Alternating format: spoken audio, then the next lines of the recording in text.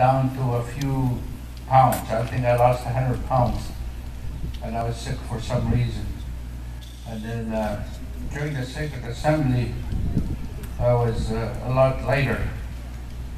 And during this time, we were talking about healing and reconciliation, and this woman came and spoke to me, and she said, I have a dream.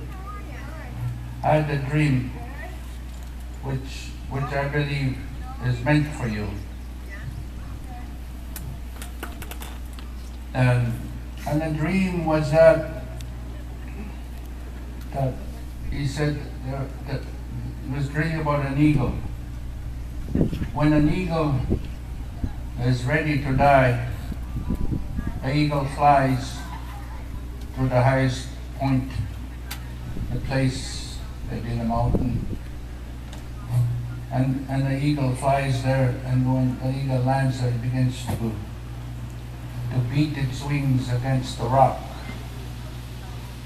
The feathers fall out, and then it begins to smash its bill, its beak against the wall, and its talons, its claws against the rock.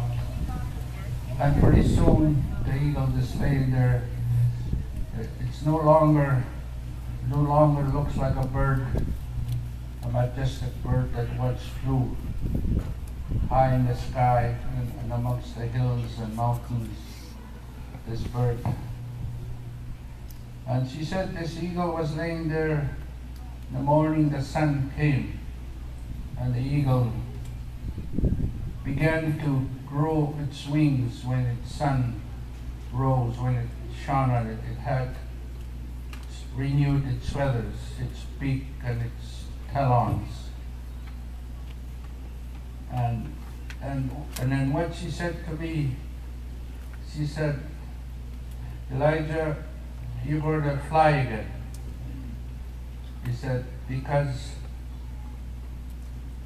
your strength and courage is your wings, and your beak is your ability to speak, and the talons is your courage, and also for your protection. And he said, you'll come out of this, you'll be healed. And I've been healed.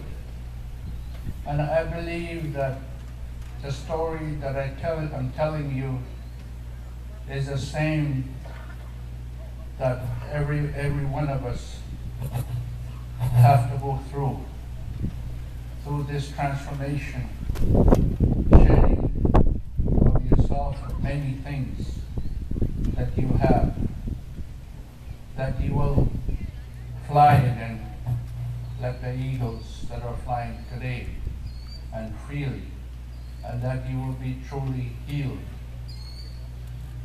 And I believe this is the first step in acknowledging of that process with the monuments that are going to be, I guess, opened up later on.